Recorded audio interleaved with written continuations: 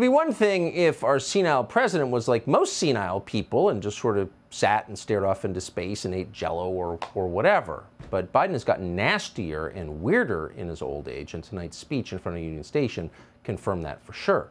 He told us this evening that because of mail-in balloting, one of the many fraud-abetting measures the Democrats have put into place over the last several years, because of that, we're not going to have election results in some places until several days after the voting.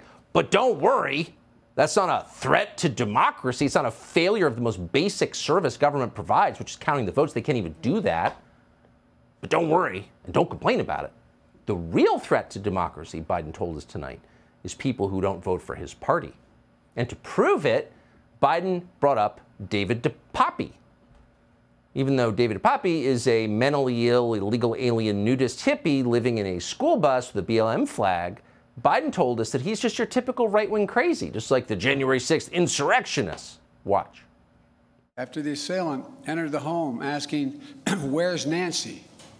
Where's Nancy?" Those are the very same words used by the mob when they stormed the United States Capitol on January the 6th, when they broke windows, kicked in the doors, brutally attacked law enforcement, roamed the corridors, hunting for officials, and erected gallows to hang the former Vice President, Mike Pence.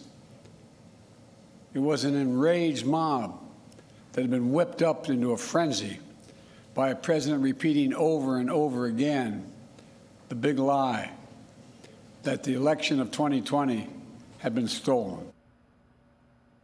Every word is a lie.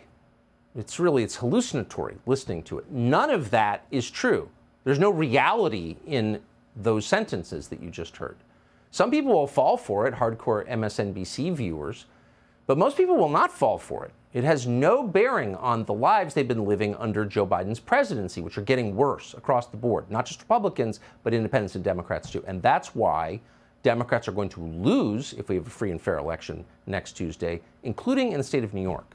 And Lee Zeldin is living proof of that. He's a member of Congress, now running for governor of New York as a Republican, and seems to be ahead tonight. He joins us now. Congressman, thank you so much for coming on. So this will be studied, I think, if you do win, as it looks like you will, on Tuesday. This will be studied, for a long time, I think, I hope. But tell us why you think in a state that went 23 points for Biden less than 2 years ago, you seem to be on your way to becoming the governor. Like, how did that happen? How did you do that?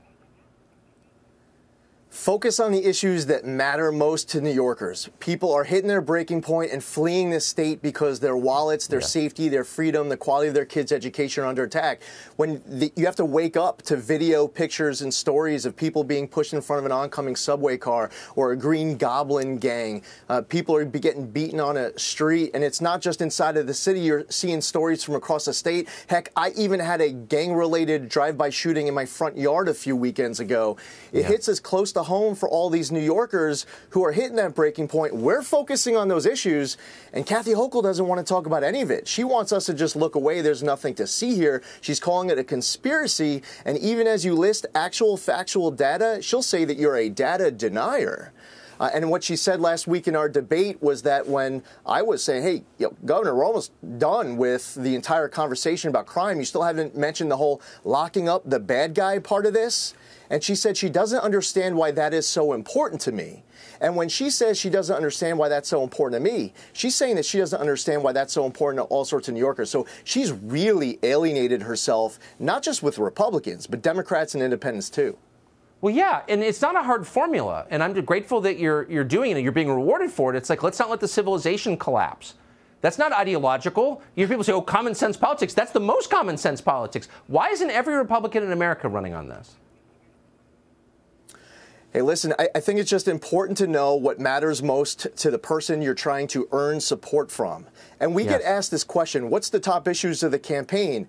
And you have candidates who like, they're thinking about what they want the top issues to be. It doesn't work like that. The people are in charge. The answer to the question is whatever New Yorkers or whatever your potential voter is telling you is the most important issue to them. That's what the most important issues of these campaigns are about. And here in New York, people want to feel safe on the streets. They want the attacks on their wallets to end. They want to feel like freedom is actually being defended. And they want the quality of their kids' education to be improved. Yeah, they do. So you need, you probably got to get in the high 20s or 30s in New York City. New York is vast, of course. New York City's at the very bottom. Do you think there are enough sensible Democrats or fed-up Democrats in New York City who will vote for you that you can win? Yeah, absolutely. You have Democrats who feel like their party has left them. Some Democrats consider themselves to be conservative. Some Democrats register Democrat in New York City because that's what you do. You want your vote to count, and you feel like the only way to make your vote count is to vote in a Democratic primary for the most normal option if you have one. You have Democrats who want to be able to ride a subway without hugging a pole or grabbing a guardrail. Now you have this new congestion pricing scam, which over in London's not working out too well. They want to bring that to New York, and who knows what other cities elsewhere.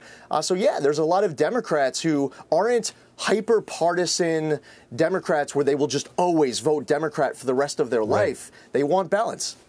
Exactly. These people have not improved anyone's life, maybe their own, but that's it. And it's demonstrable. Lee Zeldin, Godspeed.